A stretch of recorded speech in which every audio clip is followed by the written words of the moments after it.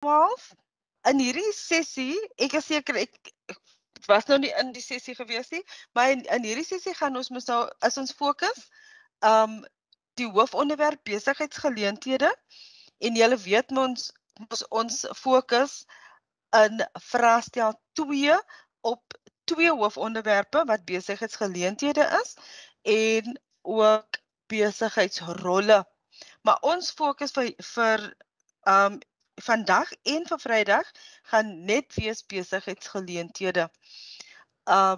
So en vandag is ons fokus ondernemingsvorme. En ek wil baie graag hê julle moet soveel as moontlik van die vragies. Julle het mos julle boekies daar, né? En dis die boekie wat ek hier voor my op die skerm het. So jy het jou boekie daar en jy gaan probeer om vir ons die vragies te beantwoord. Ek het gehoor Juffrou Pietersen het met julle gedoen wat is die verskil tussen beperkte aanspreeklikheid en onbeperkte aanspreeklikheid. So ek gaan nou voort met vraag 2 in jou boekie. Reg? En ek lees vir julle die scenario. Mapule haarsalon spesialiseer in die jongste unisex haarstyle. Mapule is die enigste eienaar van die besigheid en is ook vir alle sake risiko's verantwoordelik. En nou sê hulle hier, identifiseer Mapule haarsalon se ondernemingsvorm, motiveer jou antwoord deur uit die scenario hierbo aan te haal. En onthou ek het gesê, jy moet probeer om soveel as moontlik van die vragies self te beantwoord. So ek gaan nou wag, gee so 2 minute en ek wag vir antwoorde. Reg? Ek wag gou vir antwoorde. So skole, wie is daar? Roosendaal, Saxon C, John Ramsey sien ek hier, Range sien ek hier. Kan julle vir my die antwoord in die chat sit asseblief? Reg? Dis mos julle hersiening, dis mos nie my hersiening nie. Ek sien St. Andrews het 'n vraagie. Goeiemôre. Ek wil net vraag 2.1 beantwoord. Ek is Jaden van St. Andrews. Yes. 2.1 se antwoord is 'n eenmansaak en om my antwoord te motiveer is uit die scenario, Mapule is die enigste eienaar van die besigheid en is ook vir alle sake risiko's verantwoordelik. Baie mooi Jaden. Dit is heeltemal korrek, né? En jy gaan sien, kyk net daar wat sê ons daar vir jou. Die antwoord is eenmansaak en die motivering is Mapule is die enigste eienaar van die besigheid en is ook vir alle sake risiko's verantwoordelik. En ek wil hê julle moet gou kyk hier. In die memorandum, né, in die merkriglyne of memorandum sê ons aan die einde van die jaar vir onderwysers, jy kan geen punte toe vir die motivering indien die ondernemingsvorm nie korrek geïdentifiseer is nie. So dis baie belangrik dat julle seker maak van julle die kenmerke van elke ondernemingsvorm. Mevrou Gordon, baie dankie. Ons het ook dieselfde antwoord gekry van Saxon C wat ek in die chat gepaste het via die WhatsApp-lyn. So ons is baie bly vir die terugvoering. Kan u asseblief net die dokument effens inzoom? Dat hy net effens groter is in die regterkant onder sal jy sien die persentasie net 'n bietjie groter maak. Sy baie dankie, 100%. Dankie. Dankie. Reg, so ek is baie trots op julle, Saxon C en St. Andrews en laat dit tog net 'n motivering wees vir die ander skole, né? Om ook lekker antwoordjies vir ons die antwoorde te gee. Wat ek vir julle ook wil sê is, onthou, ek het vir julle gestuur die one pages, reg? Ja, almal sit met die one-pages en ek het vir julle 2 gestuur. 1 met die kenmerke en die voor- en die nadele, of die kenmerke van elkeen van die ondernemingsvorme. En dan het ek ook vir julle eenetjie gestuur met die voor- en die nadele van elkeen van die ondernemingsvorme. Okay? So kom ons gaan aan na die tweede vraagie. Verduidelik hoe verdeling van winste en wetgewing die sukses en of die mislukking van die ondernemingsvorm wat in vraag 2.1 geïdentifiseer is, kan beïnvloed. So ons het mos nou geïdentifiseer in vraag 2.1 die eenmanssaak. Reg? So hoe kan, wat sê hulle daar? Verdeling van winste en hoe kan wetgewing bydra tot die sukses of die mislukking van 'n eenmanssaak? So kan ons weer so 'n paar antwoordjies kry van julle af en onthou, gaan kyk net asseblief die makliker antwoordjies in die one page wat ek vir julle gestuur het. Gordon het nou vir u verwys na hierdie blad, so ek gaan nie baie tyd daar nie, want ek wil tog graag hê julle moet die vragies beantwoord. So juffrou Gordon het verwys na hierdie one pages en dit is waar jy jou inligting vandaan gaan kry. So daar is die kriteria, daar is die ondernemingsvorme. As ons kyk na die sukses en mislukkingsfaktore, dan sal jy sien, kom ons vat byvoorbeeld kapitaal. Hoe dra kapitaal by tot die sukses van 'n beslote korporasie? 'n Suksesfaktor, daar sê meer kapitaal vir klein tot medium-grote ondernemings omdat daar 10 persone kapitaal kan bydra, want die ledetal is 10, reg? Dan as ek wil net graag gaan na jou maatskappye, daar's faktore wat bydra tot die sukses en of mislukking van 'n privaat maatskappy. Kom ons kyk, daar sê ek belastingimplikasies. Suksesfaktor, die privaat maatskappy kan belastingkortings kry as hulle betrokke is by korporatiewe maatskaplike investeringsprojekte.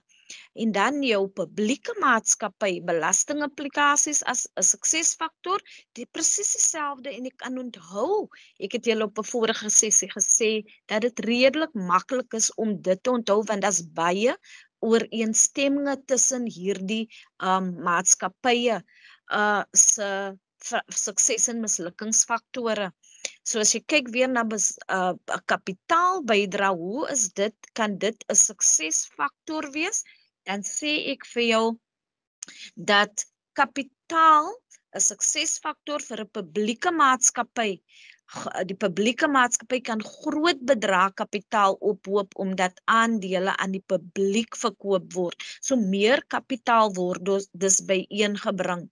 'n Mislukkingsfaktor in terme van kapitaal is dat by die publieke maatskappy is dat die verhoging van ekstra kapitaal kan moeilik wees as die ekonomiese klimaat ongunstig is. En onthou wat ek julle vroeër gesê het, toe die COVID-pandemie ons geraak het was ons ekonomiese klimaat nie gunstig nie. So baie maatskappye het gesukkel reg oor die wêreld. So dit was dus moeilik om ekstra kapitaal te kry vir baie van die ondernemings. In terme van verdeling van winste, sê ons 'n suksesfaktor daar, privaat maatskappy, die winste wat byeengebring word, wat verkry word, kan herbelê word om besigheidsaktiwiteite uit te brei. As ons kyk na 'n mislukkingsfaktor, dat dividende word nie altyd uitbetaal nie, want wat nuwe beleggers ontmoedig. So wanneer dividende nie uitbetaal word nie, dan wil nuwe beleggers is hulle bietjie huiwerig om te belê in die maatskappy. So kyk na daardie sukses en mislukkingsfaktore graad 12. Daar het ons jou koöperasies, jou staatsbeheerde maatskappye en ook jou nie-winsgewende maatskappye. En as jy kyk na byvoorbeeld jou staatsbeheerde maatskappy, die belastingimplikasies by 'n staatsbeheerde maatskappy, byvoorbeeld 'n suksesfaktor, die winste word gebruik om ander staatsdepartemente te finansier en dan ontvang hulle belastingkortings. So dis 'n suksesfaktor vir 'n staatsbeheerde maatskappy. Die mislukkingsfaktor in terme van belastingimplikasies gaan, as ek net gou vinnig opgaan, vir 'n staatsbeheerde maatskappy, die mislukkingsfaktor, dit is onderworpe aan dubbele belasting. Byvoorbeeld die aandeelhouers betaal sekondêre belasting en dit het 'n negatiewe impak op die maatskappy as wat reeds finansiëel swaar kry. So graad 12 onthou om na daardie sukses en mislukkingsfaktore te kyk. So kom ons gaan gou terug na die vragies en Juffrou Gordon het hieraan geraak met julle en daar is skole wat vir ons daardie antwoorde gegee het.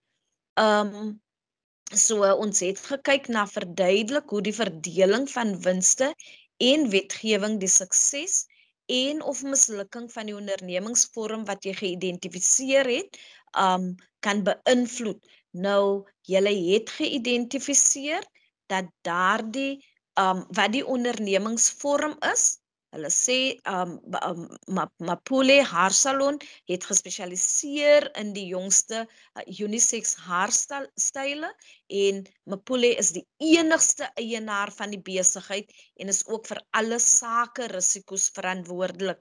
En toe het skole geïdentifiseer, wat is die leidraad daar? Hy of sy is die enigste eienaar. So wat gaan jou ondernemingsvorm wees? Het julle geïdentifiseer en julle het dit reg gekry graad 12. Daar is skole wat geantwoord het, so dit was 'n eenmansaak en kyk hoe is die punte toekenning graad 12. Jy het die ondernemingsvorm geïdentifiseer, wat beteken as jy hom reg identifiseer, kry jy 2 punte. Jou motivering haal jy aan uit die scenario en ek wil vir jou tog vra graad 12 dat wanneer jy 'n aanhaling doen, dat jy dit presies soos uit die scenario aanhaal ten einde daardie punt, want dan gaan jy daardie punt kry en die antwoord is reg voor jou in die gevalle studie. So 1 punt dis vir die scenario en daardie motivering is Mapule is die enigste eienaar vir die besigheid en is ook vir alle sake risiko's verantwoordelik. So wel gedaan vir daardie skole wat dit so mooi reg gekry het en Juffrou Gordon het vir jou attent gemaak op die feit dat indien jy jou identifisering van die ondernemingsvorm verkeerdelik geïdentifiseer het, dan gaan jy geen punte kry vir die motivering nie. So dit is belangrik dat jy die ondernemingsvorm korrek identifiseer. Jou tweede vraagie graad 12 was verduidelik hoe verdeling van winste en wetgewing die sukses en of mislukking van daardie ondernemingsvorm wat jy identifiseer het, kan beïnvloed. So jy het die ondernemingsvorm geïdentifiseer as 'n eenmansaak en die verdeling van winste en wetgewing is wat ons vra in daardie vraagie. En so was jou vraag, jou antwoord is, die eienaar kan die winste gebruik om sy onderneming uit te brei en 'n mislukkingsfaktor, as die eienaar nie wins maak nie, kan die eienaar se inkomste en lewensbestaan swaar geraak word. Want onthou, die eienaar kry al die winste, hy kan hy winste gebruik om die besigheid uit te brei. Maar as die besigheid nie wins maak nie, dan gaan die eienaar se inkomste daardeur geraak word en ook sy lewensbestaan. In terme van wetgewing, suksesfaktor, dit is maklik en goedkoop om te begin. So daar's geen baie wetlike vereistes daaraan verbonde nie. En dan ook die mislukkingsfaktor is dat die eienaar het of die eenmansaak het onbeperkte aanspreeklikheid. En ek sê daar vir jou, jy moet jou antwoord in volsinne skryf. So alhoewel daar staan onbeperkte aanspreeklikheid, moet jy dit tog in 'n volle sin skryf. So graad 12, daardie is die eerste gedeelte. Nou, as jy kyk na jou tweede volgende vraagie, vraag 3. Ek hoop julle kan dit sien, so daar sê ek vir jou, lees die scenario hieronder en beantwoord die vraag wat volg. En ek sê baie dankie vir daardie antwoorde wat deurgekom het op die chat. Julle is 100% reg, ek waardeer dit verskriklik. So, kom ons kyk na die derde vraagie daar. Lees die scenario hieronder en beantwoord die vraag wat volg. Annette en Zen is vennote in AZ Velsorg en Skoonheid. Hulle produkte is baie gewild en hulle wil uitbrei. Hulle oorweeg dit om hul vennootskap in 'n maatskappy te omskep, wat hulle in staat sal stel om aandele op Johannesburg se sekuriteitebeurs te verkoop. Nou kyk asseblief na die leidrade wat hulle vir jou gee in daardie gevalle studie. En as jy kyk na die vraag is graad 12, verduidelik een nadeel van 'n vennootskap. Onthou hulle verwys na die vennootskap daar.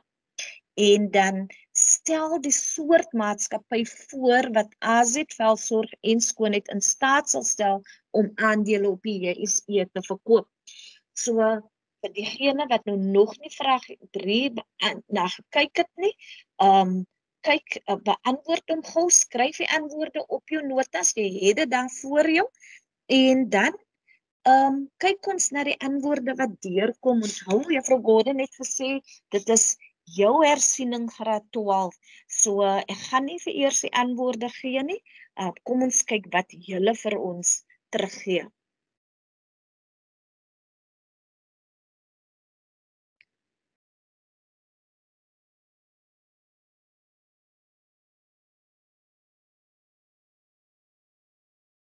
So, daar het antwoorde deurgekom. Kom ons luister.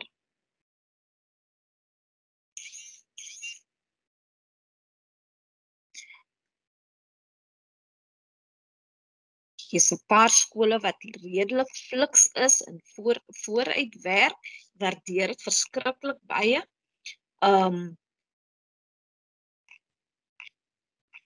Kom ons kyk. Verduidelik een nadeel van 'n vennootskap. Section C het vir ons daar gesê, besluite neem tyd en vennote mag verskil. Wonderlik. Kom ons kyk, Section C is redelik besig daar, hulle is baie fliks. Symphony sê, daar's geen continuïteit nie.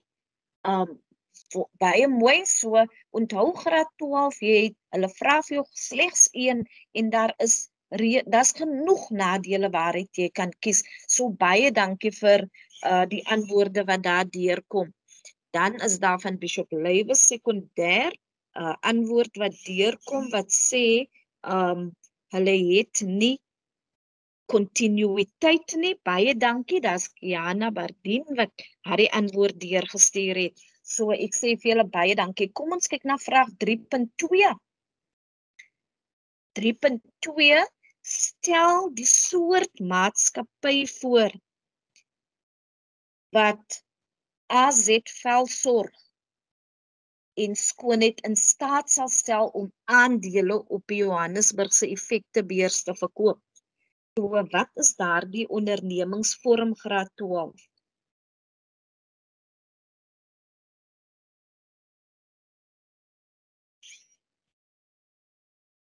So daar's antwoorde wat deurkom, is wonderlik. Wat sê julle vir my graad 12? En 'n maatskappy wat hulle kan vorm, wat aandeel op die JSE kan verkoop, is natuurlik, soos wat julle daar sê, die publieke maatskappy.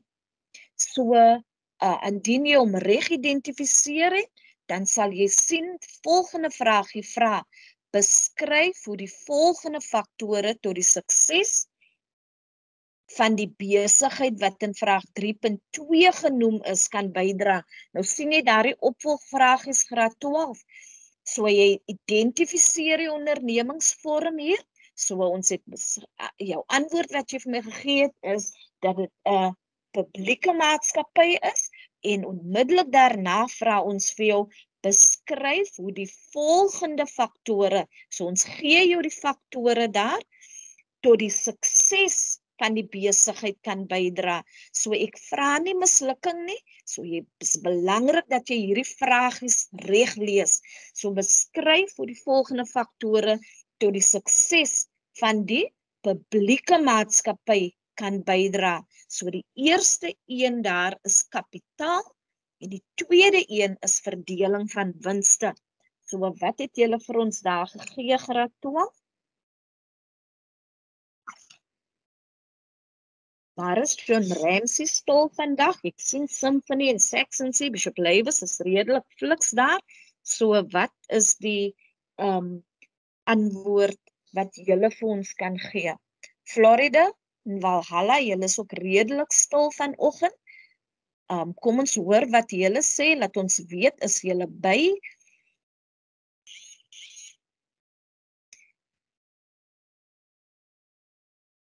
Right, so daar het 'n antwoord bygekom. Tristan Smith gee ons 'n antwoord. Die Saxon C en St. Andrews gee 'n antwoord daar. St. Andrews sê kan groot bedrag kapitaal op, kom ek lees gou wat sê St. Andrews vir ons, kan groot bedrag kapitaal ophoop omdat aandele aan die publiek verkoop kan word. Dis wonderlik. Dan sal het nog iemand vir my gesê, aandele kan aan die publiek verkoop word. Dis Tristan Smith wat daardie antwoord deurgestuur het. Ek sê vir jou verskriklik baie dankie. En dan Saxon C ook het vir ons antwoorde daar deurgestuur. So St. Andrews, Bishop Lewis, Saxon C, Symphony, baie dankie vir daardie antwoorde. Dit is 100% reg. In terme van die verdeling van winste, is daar nog ander skole wat vir my antwoorde wil gee? Julle is meer as welkom om vir jou onderwyser te vra om die mikrofoon aan te skakel as indien jy self die antwoord wil gee. Dis altyd goed om julle stemme ook te hoor. So 3.3.2, wat sê julle vir my in terme van die verdeling van winste?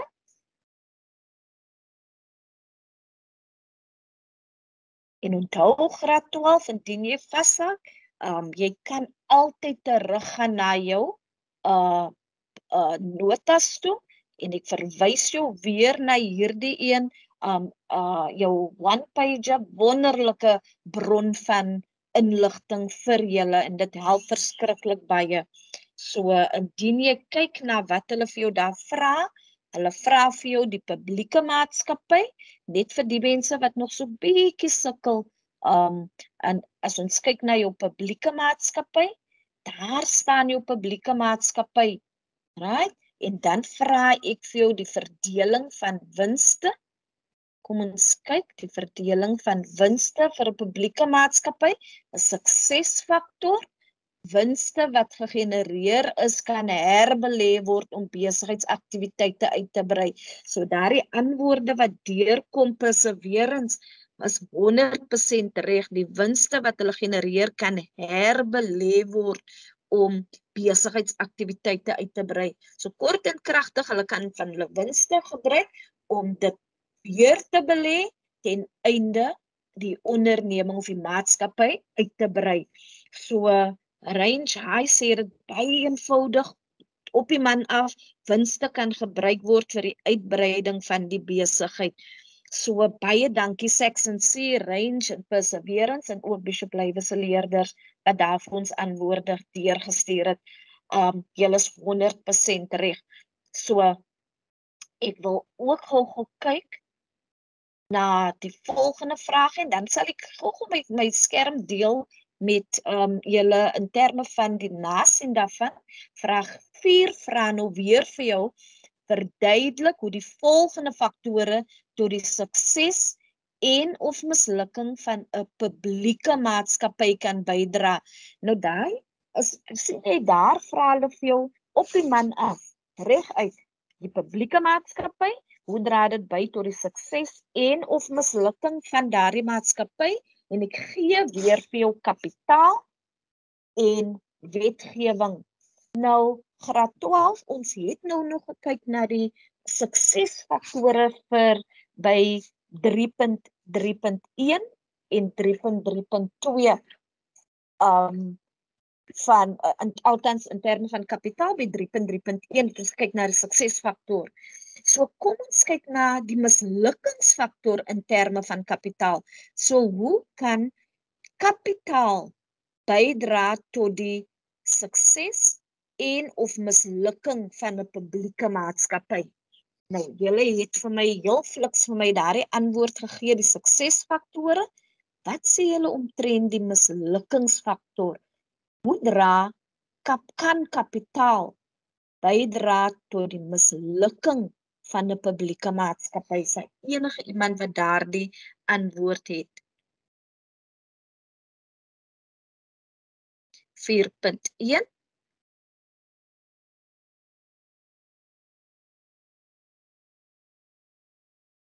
Kom ons kyk, is Valhalla nog nie by ons nie.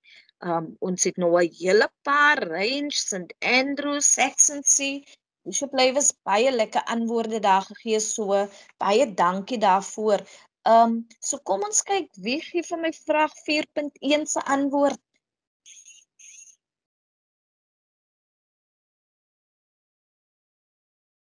Ek het 'n antwoord hier, 'n dametjie met die naam van Kiana wat direk WhatsApp stuur. Sy sê hulle kan 'n mislukkingsfaktor in terme van kapitaal kan 'n ongunstige ekonomiese klimaat sukkel om aandele aan die publiek te verkoop. Hoe dink julle graad 12 is sy op die kop daar met die mislukkingsfaktor? Sy sê daar in ongunstige ekonomiese toestande kan hulle sukkel om aandele aan die publiek te verkoop. So as jy teruggaan, kom ons kyk vinnig gou vir die mense wat nog sukkel. En onthou wat ek jou gesê het verlede keer, moenie kyk na kapasiteit op hierdie stadium nie. Kapitaal, mislukkingsfaktor, kom ons gaan na die ondernemingsvorm toe. Ek wil net vir die mense wat nog so bietjie sukkel, vir hulle net wys hoe kan jy gaan na jou one page toe. So daar sien jy vennoot, daar sien jy jou publieke maatskappy, daar sien. Dan vra ons die sukses en mislukkingsfaktore, daar sien jy vir kapitaal, daar is die suksesfaktore wat jy vir my vroeër gegee het, en as ons kyk na die mislukkingsfaktor, wat sê ons daar, sien jy daar vir jou die antwoord? Dit kan moeilik wees as die ekonomiese klimaat ongunstig is. As ons kyk na die verdeling van winste, wetgewing, jammer, dit is 4.2, weet 4.2 se antwoord vir my. Daar sien jy verdeling van winste, en daar is jou publieke maatskappy. So, wie kan daar die antwoord vir my waag?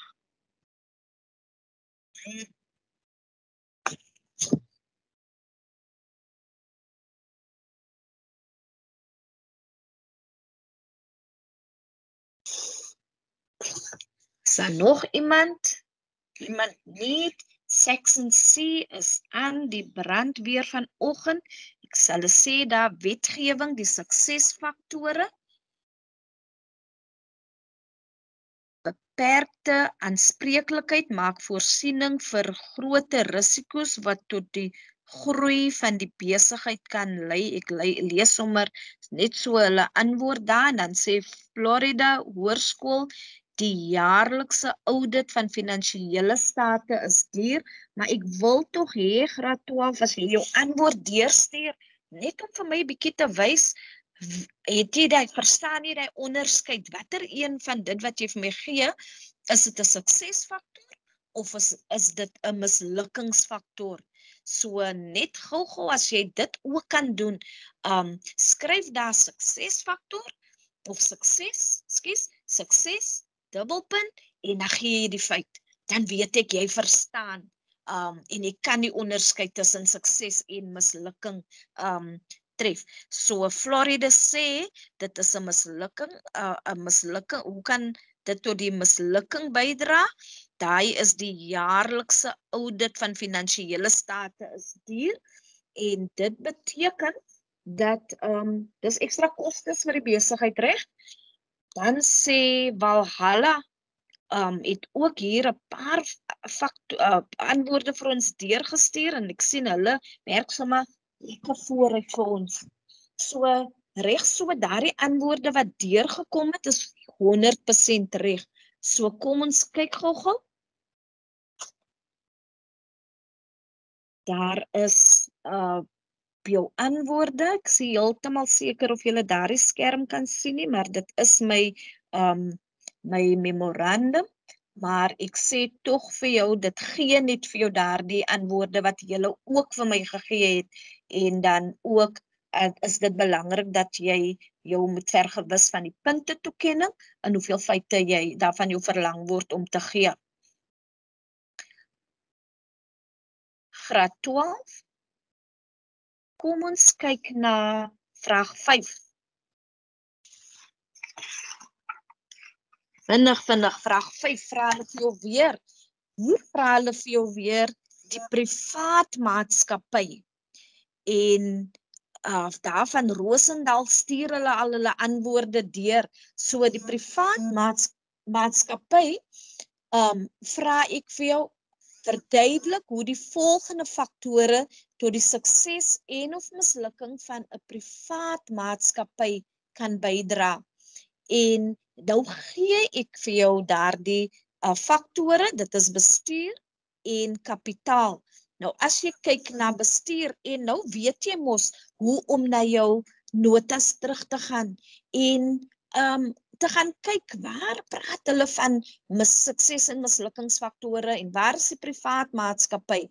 So kom ons kyk jou ondernemingsvorme, die bestuur, en ons kyk wat sê almal daar vir my.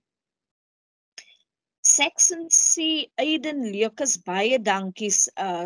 Aiden sê, in terme van bestuur, 'n sukses bestuur ten minste deur een bevoegde hoogsgeskoolde direkteur.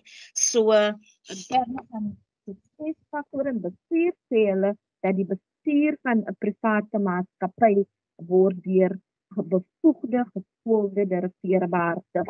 En dan sê Aiden ook mislukking. Dus direkteursgelde verhoog die maatskappy se uitgawes wat natuurlik die nettowins van die maatskappy, van die privaat maatskappy verhoog. Baie dankie vir daardie antwoord, Aiden van Saxon C. Dan is daar nog 'n antwoord, sukses bestuur ten minste deur een bevoegde hoogsgeskoolde direkteur. St. Andrew sê presies dieselfde.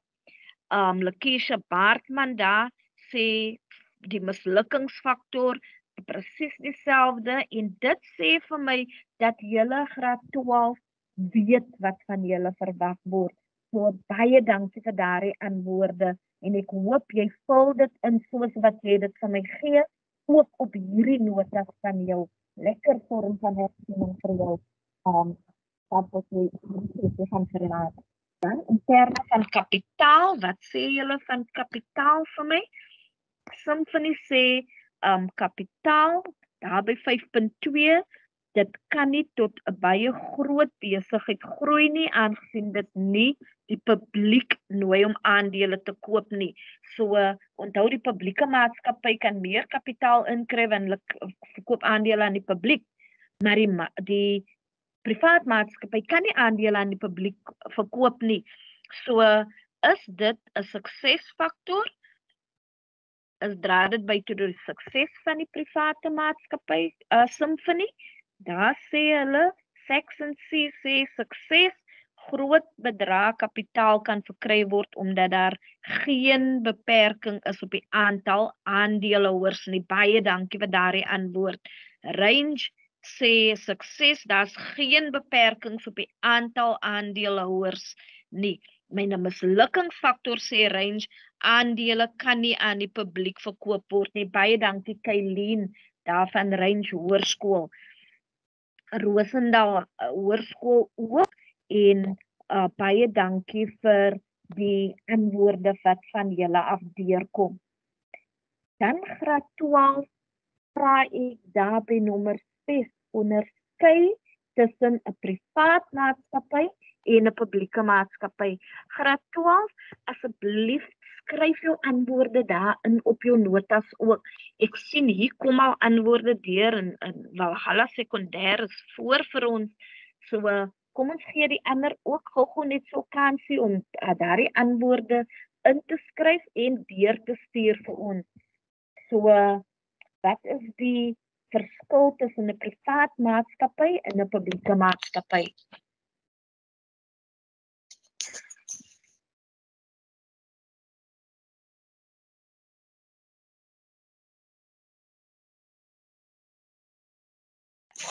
Hulle sekondêr het hulle antwoorde, St. Andrews het hulle antwoorde deurgestuur. Kom ons kyk wat sê Roosendaal vir ons. Privaat maatskappy, geen algemene jaarvergaderings nie. Die maatskappy maak staat op aandeelhouers se bydraes en die finansiële inligting of verslae is nie openbaar nie. Range sê ook vir ons in terme van 'n privaat maatskappy. Kyk nou hier, dit word bestuur deur een direkteur, kan nie aandele aan die publiek verkoop nie. En dan Section C sê die naam eindig met eiendomsbeperk.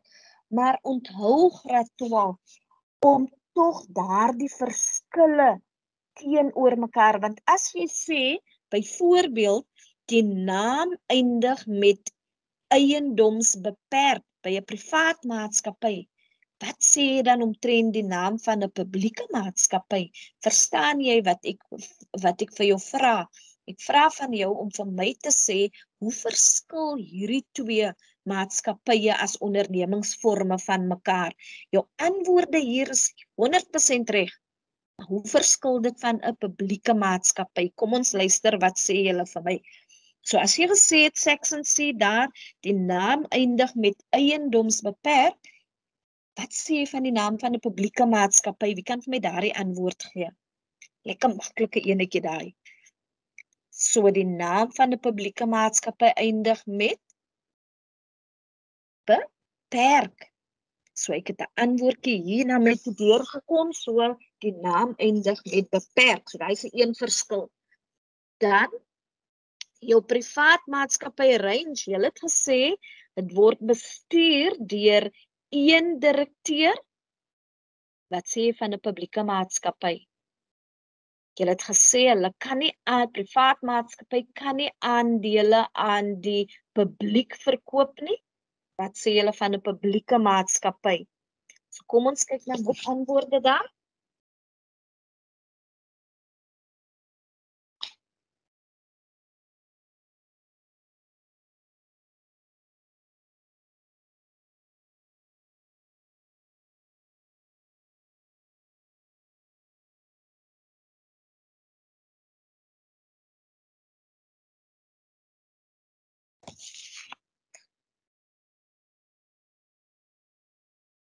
Daar kom my antwoorde deur, so ek is regtig waar beïndruk, want ek sien dat julle tog daardie verskil kan sien. So kom ons kyk, en ek wil tog hê jy moet dit in tabelvorm wys, sodat jy die verskil tussen die twee duidelik kan sien.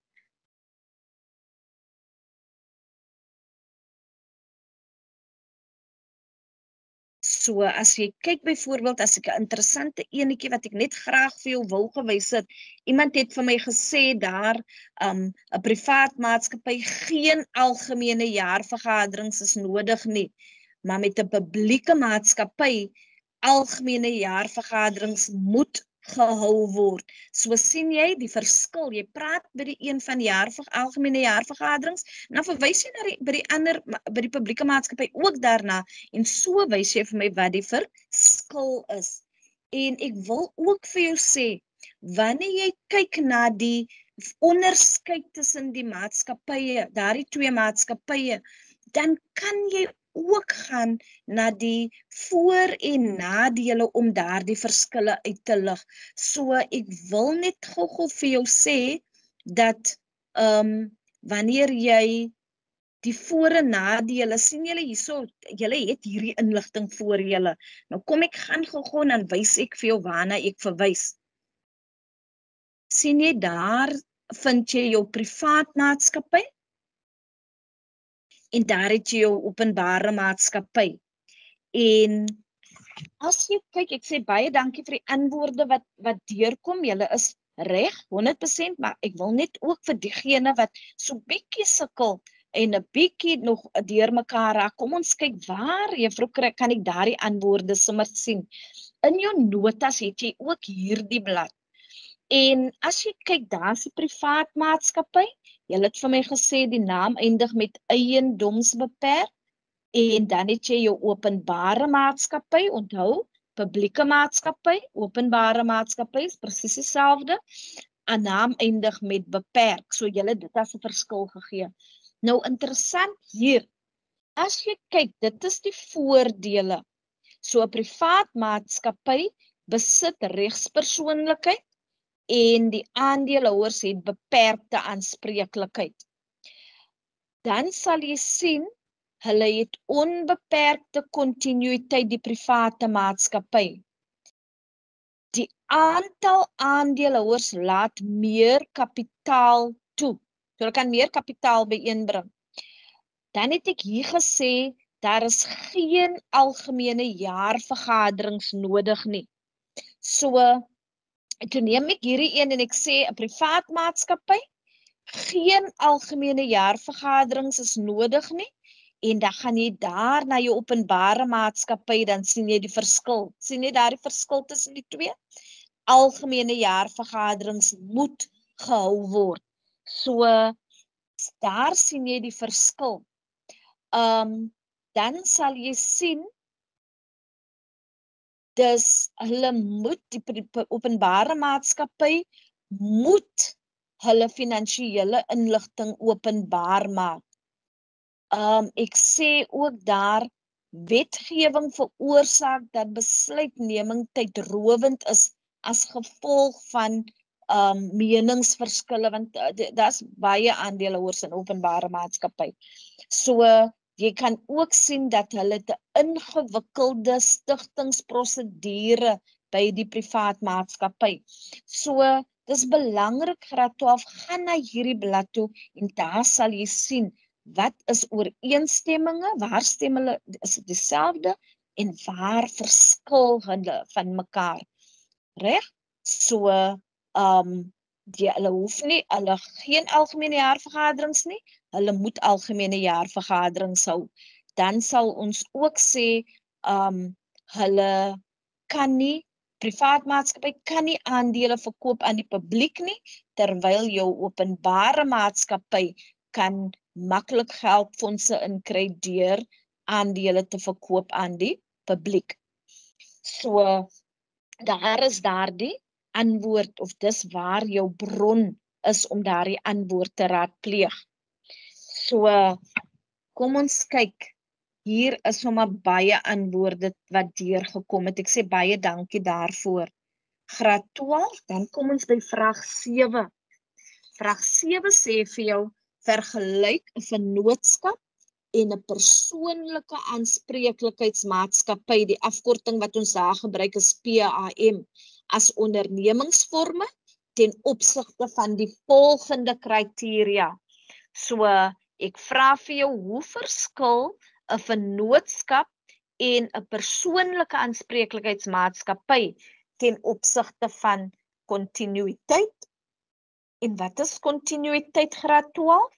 Dit is die voortbestaan of die lewensduur van die besigheid. En by 7.2, hoe verskil die twee in terme van belasting? Nou kom ons kyk gou-gou. St. Andrew sê, 'n vennootskap het geen kontinuïteit nie. En ek weet daar was 'n skool wat vir my gevra het, juffrou, wat beteken dit? En ek het sopas vir jou gesê kontinuïteit. Hoe lank kan hierdie besigheid bly voortbestaan of bly voortgaan om sake te doen? Wat is sy lewensduur? So kontinuïteit sê St. Andrews, die vennootskap het geen kontinuïteit nie en jou persoonlike aanspreeklikheidsmaatskappy het onbeperkte kontinuïteit. Nou, wanneer jy sê hy het geen kontinuïteit nie in die geval van 'n vennootskap, onthou julle dat 'n vennootskap moet ontbind wanneer die ledetal verander, die aantal vennote, wanneer een van die vennote sterf of aftree of nie meer deel is van die vennootskap nie. So dan gaan die vennootskap op hom te bestaan. Daarom sê ons hy het geen kontinuïteit nie. Of ons kan ook sê hy het beperkte kontinuïteit. Terwyl 'n persoonlike aanspreeklikheidsmaatskappy het onbeperkte kontinuïteit. So ongeag van of daar 'n verandering is in die ledetal of die aantal eienaars of daar enige veranderinge plaasvind, daardie besigheid gaan nog steeds bly voortbestaan. Dan sê Range ook die persoonlike aanspreeklikheidsmaatskappy moet maatskappybelasting betaal en belasting op dividende. Range sê die vennootskap die vennote betaal belasting in hulle persoonlike hoedanigheid. So baie dankie. Section C sê dat die vennootskap het geen kontinuïteit daar by 7.1 en jou persoonlike aanspreeklikheidsmaatskappy het onbeperkte kontinuïteit. Baie dankie vir daardie antwoorde. Graad 12. Dan wil ek ook graag indien jy kyk na die res van jou antwoorde, dan sal jy sien dat jou maat, daar's 'n vraagie 8, nou gee weer vir jou 'n scenario, en daardie scenario sê vir jou dat jy moet dit gou-gou lees. Ek gaan gou-gou saam met jou, dit handel oor ondernemingsvorme en belegging in hierdie geval, en dit is 'n opsteltipe vraag. So kom ons kyk gou-gou wat sê dit vir jou. Die kriteria vir die sukses of mislukking van 'n privaat maatskappy is meer aanloklik as die van vennootskappe. Baie vennootskappe skakel om na privaat maatskappye sodat hulle uit hierdie kriteria voordeel kan trek. Sommige besighede oorweeg die beleggingsfaktore voordat hulle in vaste deposito's belê. So wat vra die vraag vir jou? Skryf 'n opstel oor ondernemingsvorme en belegging waarin jy die volgende aspekte insluit. Beskryf kortliks die nadele van 'n vennootskap. Verduidelik hoe die volgende kriteria tot die sukses en of mislukking van 'n privaat maatskappy kan bydra, en dan gee ons dit, dis bestuur, wetgewing en kapitaal. Die res van die vraagie graad 12 handel oor belegging. So ons het gesê die fokus gaan wees ondernemingsvorme. So ek wil grootendeels fokus op die eerste 2 gedeelte van hierdie opsteltipe vraag. Nou, graad 12, as jy kyk, weet jy vir 'n opstel, jy moet jou inleiding gee. En as jy na daardie inleiding gaan kyk na waaroor handel hierdie opstel, wat verwag hulle van jou, so dit dek belegging, dit dek in hierdie geval, die eerste gedeelte, ondernemingsvorme, spesifieke vennootskap, en dan die sukses en mislukkingsfaktore van 'n privaat maatskappy. So jy gaan daardie inligting in jou inleiding insluit. So wanneer jy kyk na die beantwoording van daardie vraagie, dan sê ek vir jou dat jou opsteltipe vraag, wanneer jy 'n goeie inleiding wil skryf, dan fokus jy op dit wat in daardie, moenie afwyk nie, moenie asseblief graad 12, moenie die scenario se feite herhaal nie. So wanneer jy kyk na die scenario en ek gee 'n sekere feite daar. En wat leerders doen is, indien hulle onseker is omtrent 'n inleiding, dan herhaal hulle daardie inligting. Nou wat gaan gebeur graad 12? Wanneer jy inligting herhaal, dan verbeur jy 2 punte in jou inleiding. Jy gaan wel vir jou inleiding, indien daar feite hier geskryf staan, gaan ons vir jou aan hierdie linkerkant van die woord inleiding, gaan ons 'n L maak. En L staan vir, in Engels, layout, die uitleg. So jy het 'n inleiding, die woord inleiding is daar, en jy gee 2 feite. So kom ons kyk, hulle vra vir jou daar, beskryf die nadele van 'n vennootskap. Verduidelik die sukses en mislukkingsfaktore van 'n privaat maatskappy. Nou omdat ons nog gaan fokus daarop, wil ek net vir jou aanraai, graad 12. Kyk na wat is 'n vennootskap, dan skryf jy daar in die inleiding die verduideliking van wat 'n vennootskap is. En jy doen dieselfde daar, wat is 'n privaat maatskappy? En as jy na die opstel in sy geheel gaan kyk, kan jy ook verwys na vaste deposito's en jy kan ook verwys na beleggings. Right? So dan het jy 2 feite vir jou inleiding. So asseblief graad 12, moenie inligting herhaal nie. Dan graad 12 gaan jy na die inleiding direk na die eerste kolpunt. En as jy maak seker in jou opstel dat jy het die opskrifies. So jou eerste kolpunt sê vir jou in die inhoud van jou vennootskap wil ek hê, van die opstel wil ek hê die nadele van 'n vennootskap. So ek leer my kinders, as jy jou opstel die vraag lees, dan onderstreep jy sommer daar die nadele van 'n vennootskap. En daai word dan jou eerste subopskrifie in die inhoud of die liggaam van jou opstel. So nou het jy die eerste een, dis die nadele van 'n vennootskap. En jy skryf hom daarin. So terwyl ek nou nog vir jou die geleentheid gee, skryf daar vir my nadele van 'n vennootskap en sê vir my graad 12, hulle vra ook dan vir jou die volgende opskrifie, hoe die kriteria kan bydra tot die sukses en of mislukking van 'n privaat maatskappy. So sukses en mislukkingsfaktore van 'n privaat maatskappy opskrifie, dan jou subopskrifie, daar's bestuur, wetgewing en kapitaal. Nou kyk, wie kan vir my gou daardie antwoorde gee? So kom ons kyk na die nadele van 'n vennootskap.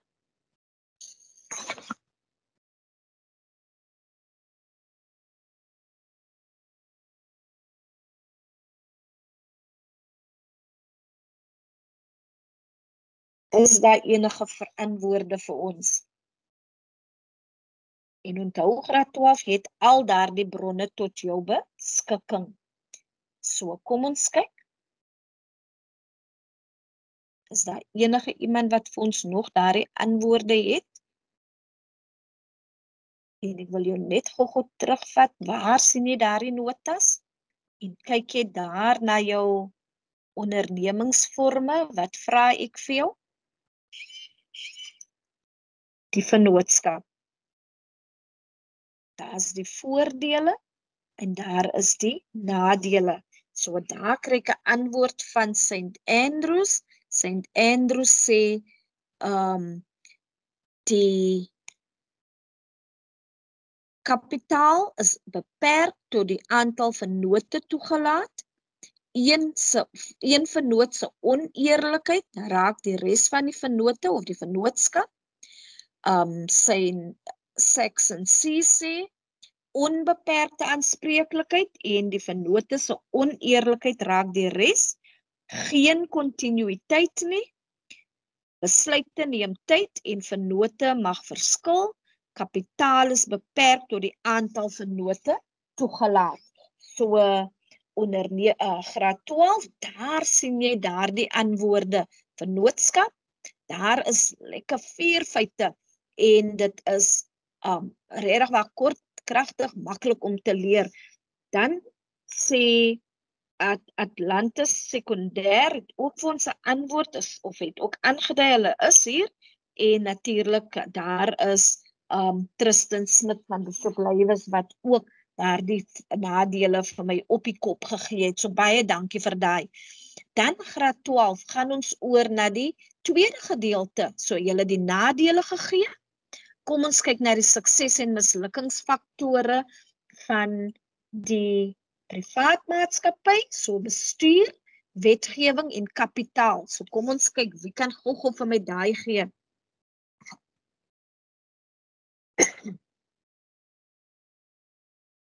Ek sien daar is 'n Kiana hier wat vir ons 'n antwoord deurstuur en Kiana sê bestuur, sukses, bestuur deur een bevoegde hoogsgeskoolde direkteur en dan sê sy ook dat of Rowan van G sê geen kontinuïteit nie. En ons kyk as julle reg, sê gou daar, wat sê die res vir my?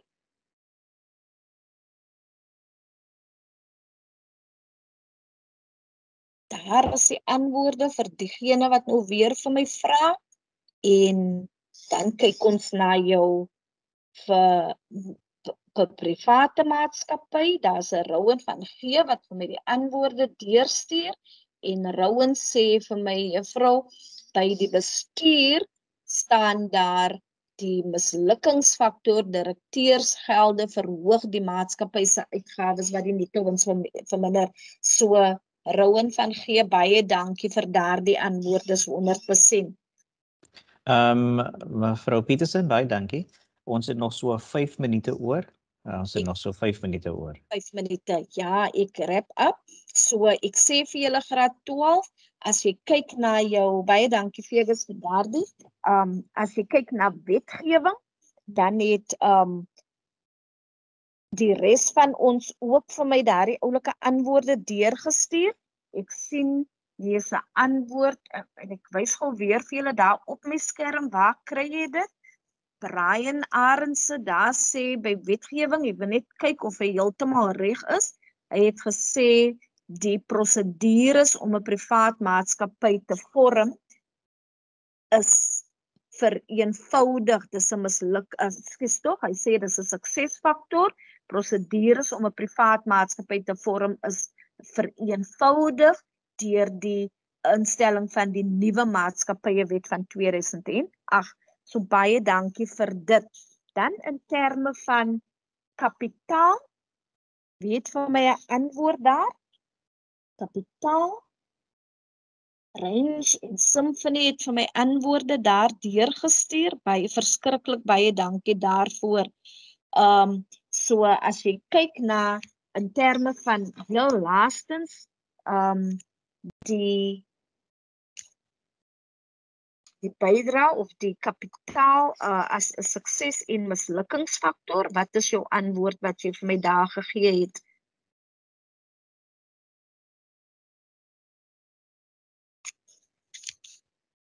Wetgewing het ons het gepraat van kapitaal en dan wil ek ook net vir jou sê ten laastens, wanneer ons kyk na, dankie vir daardie antwoorde wat julle vir my deurgestuur het, waardeer dit verskriklik baie, en dan ook aan die mense wat so fliks hulle inligting deurgestuur het. So, Range daar, Jaden sê vir my, die privaat maatskappy, mislukkingsfaktore, dit kan tot 'n baie groot besigheid groei nie, aangesien dit nie die publieke nooi om aandele te koop nie. Daai is in terme van kapitaal. En dan Range het ook vir my dieselfde antwoord deurgestuur. Dis 100% korrek daar. Graad 12, dan wil ek ten laastens net vir jou sê, wanneer jy jou opstel tipe vraag beantwoord al jou kolpunte, sodat jy ten minste vir jou uitleg en vir analise al die 2 punte kry. En dan kry 'n slot of gevolgtrekking wat net een feit is. En Maak gebruik van huidige voorbeelde in jou opstelle graad 12. So met dit gesê, wil ek vir jou sê graad 12 dat ten spyte van die, ek weer eens net baie jammer vir hierdie dat die begin so bietjie krapperig was in ons 'n bietjie later begin het, maar ek sê vir julle baie dankie vir julle verdraagsaamheid en vir Fewe se bystand maak dit net soveel makliker. Ek sê weer vir julle sterkte met die finale voorbereidings en onthou ons vertrou jy kan dit doen. Maak gebruik van hierdie bronne. Maak gebruik daarvan. Dit help verskriklik baie en ek sê dankie vir mevrou Gordon en haar span wat daardie voorbereidings vir ons gedoen het. Ten laastens wil ek julle net vra herinnering van Fewe se kant af om tog die registrasie te voltooi. So voltooi dit dat ons kan weet dat u wel hier was, hoeveel van julle hier was. So met dit gesê, verskriklik baie dankie en alle sterkte met julle voorbereiding vir eksamens.